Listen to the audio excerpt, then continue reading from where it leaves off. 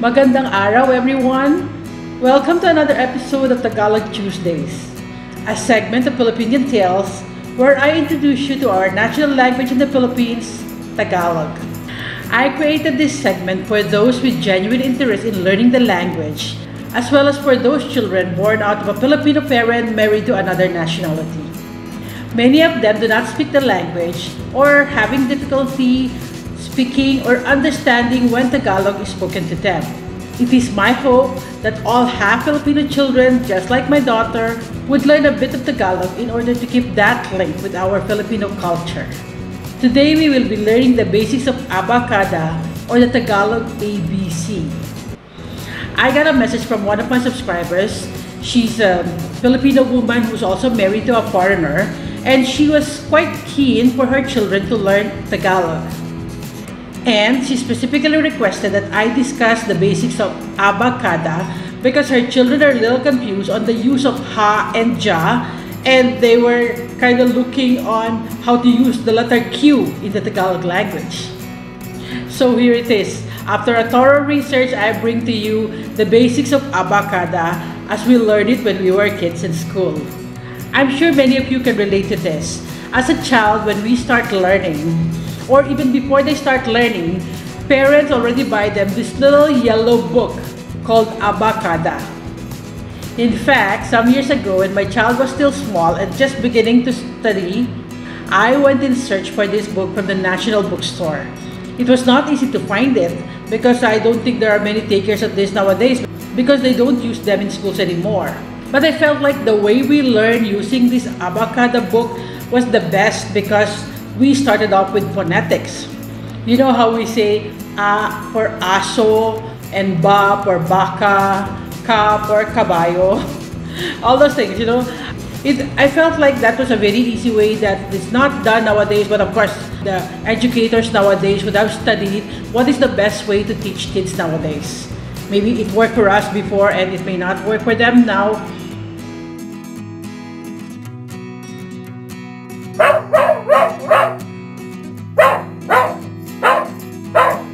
But anyway, it would be still fun to learn the basics or the ABCs of Tagalog, which is ABAKADA. Between the 1930s and 1970s, ABAKADA was taught as the alphabet of the Philippine national language. It was developed by renowned scholar Lope K. Santos. The ABAKADA alphabet is made up of 20 letters, 5 vowels, and 15 consonants. These letters in the alphabet represents the native sounds used by the Filipinos before the Spaniards came in the 16th century.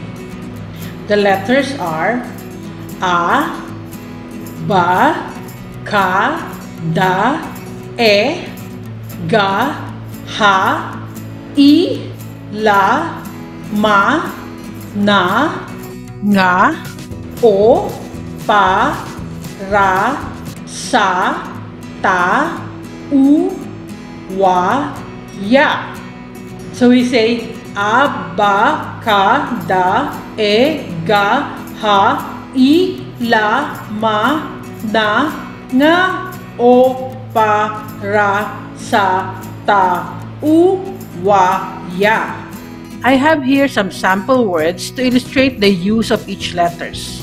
A, Ba, Ka, Da, E, Ga, Ha, I, La, Ma, Na, Nga, O, Pa, Ra, Sa, Ta, U, Wa, Ya. The vowels are A, E, I, O, U. Just the same as the English, like A, E, I, O, U. In 1976, the Department of Education, Culture, and Sports, or what we call the DEX in the Philippines, issued a revised alphabet including the following letters: C, CH for cha, F, J, Elye, or the double L, Enye, the N with the umlaut, Q, double R, V, X, and Z. So now the Filipino alphabet is composed of 28 letters, and this is what is being currently taught in the schools in the Philippines. I have mentioned earlier about the little yellow books that we used when we were kids.